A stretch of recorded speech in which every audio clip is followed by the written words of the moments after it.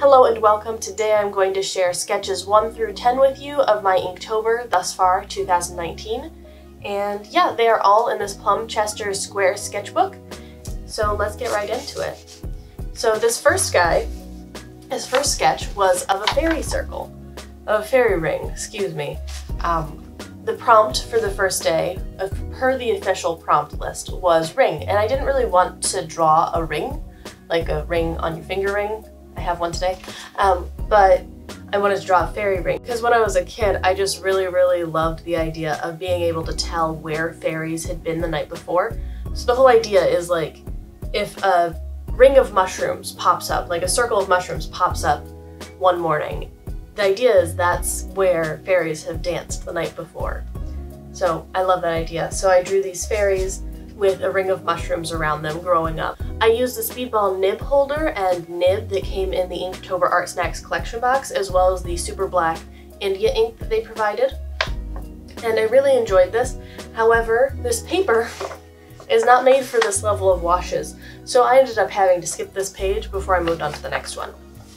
So this second prompt for day 2 was mindless, and this guy, he is so tired.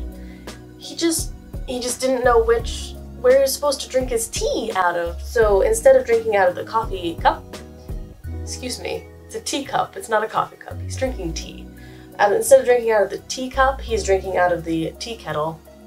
Oops. We've all been there. I've been there plenty of times. So this guy, round 3, was actually the first day I wasn't sure what I was going to draw. I knew I was not going to draw a worm because I hate worms. I should probably give you the prompt word. It was bait. So bait was this prompt word, and I was thinking, okay, bait, fishing bait. I don't know how to draw a practical joke, so I guess I'm going to go with the fishing bait one. So he is working with this lure. So, you know, fake fish, little like hooks on the end.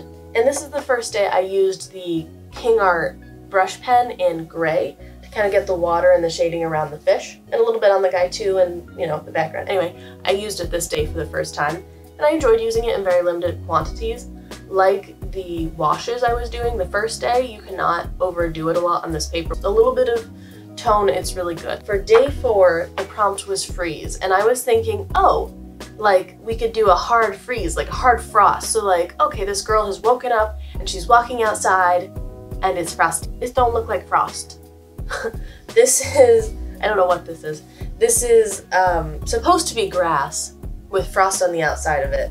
And like it's supposed to look cold, and she's kind of coming from a warm interior out to the cold.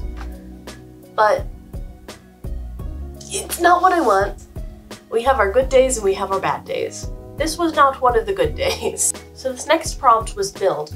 So I decided to do these 2 people building a little flower garden around this one little flower. I think it's really a cute idea.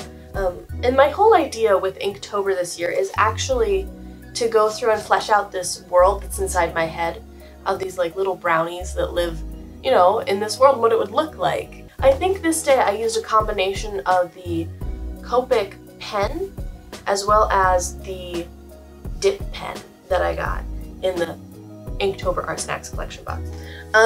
Excuse me. When I was doing this drawing, I made the decision that I was not going to record any more of my Inktober drawings. Up until this point I had been, and it was really stressing me out. So this was the first one that I separated the idea of having a fun drawing and having to produce a nice video. So I just don't have the time to edit 31 videos of drawings. There are people doing it. Like, I will link them down below, like Blue Flynn, Aloria's Art. Like, they are doing every day in Inktober, and I give them so much respect because I do not have the time. I don't know where they find the time. They must be like organized to the max.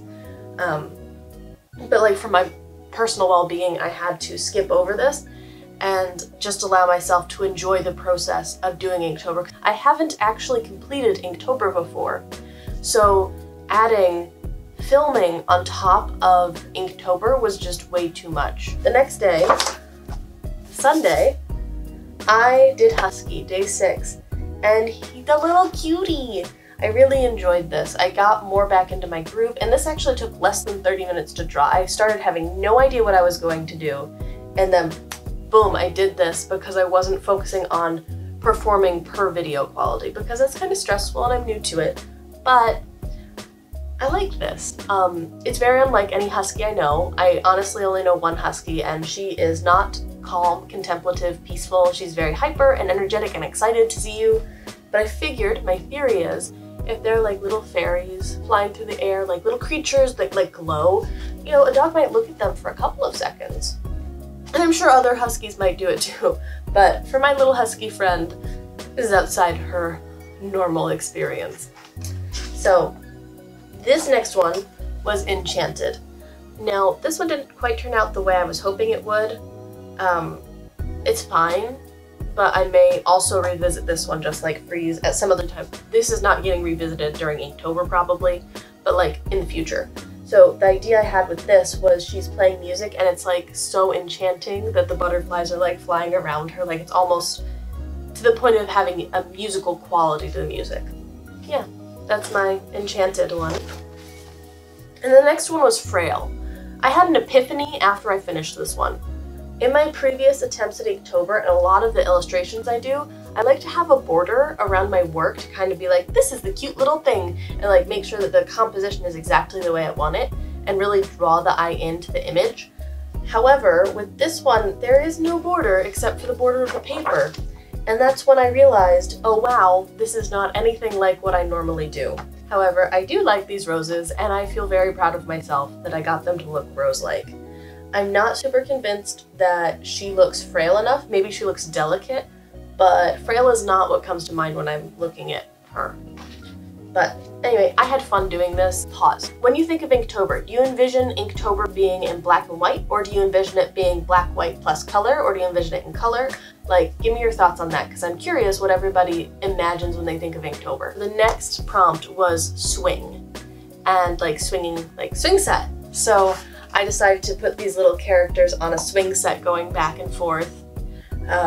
Just kind of enjoying life, carefree. That's kind of how I felt doing this. I'm just like, whew, I'm carefree, this is good. You know, I returned to the kind of border feeling to it. I put this I made it a, you know, rectangle basically with the butterfly and the flowers and the pieces of grass shooting off of it. Did a little bit, left for a bit, did a little bit more, came back to it, and that was a really nice like flow to be working in instead of just like, I have to get this done. So yeah, it's just a little sweet drawing. So, and then the final one is Pattern. And I didn't really want to draw an actual pattern for this. Looking at this now, there's a pattern on his shirt, and there's a pattern on a lot of the guys' shirts that I draw. So that could have just been my pattern, but when I was thinking about this and I wanted to flesh out this world more, is someone working on a sewing pattern. So this guy is cutting out fabric. He has his pattern down, he has them pinned, his pattern piece is pinned, and I'm not quite sure why I departed from the idea of a border. Like, I figured it out, I was incorporating it here, I figured out I needed it here, and on this one I actually had one, and that was like one of my favorites to do. So I'm not quite sure why I didn't put a border around pattern, but I didn't. Let me know if you have a favorite prompt, or even if you have a favorite prompt drawing that I did for this Inktober, and I will see you next time. Bye! People, excuse me. I'm gonna check and see if that's recording still.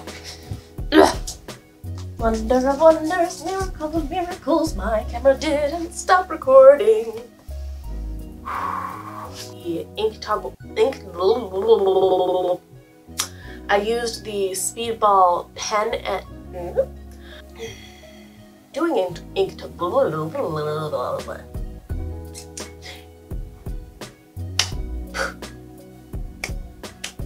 Sometimes, I don't know. Bye!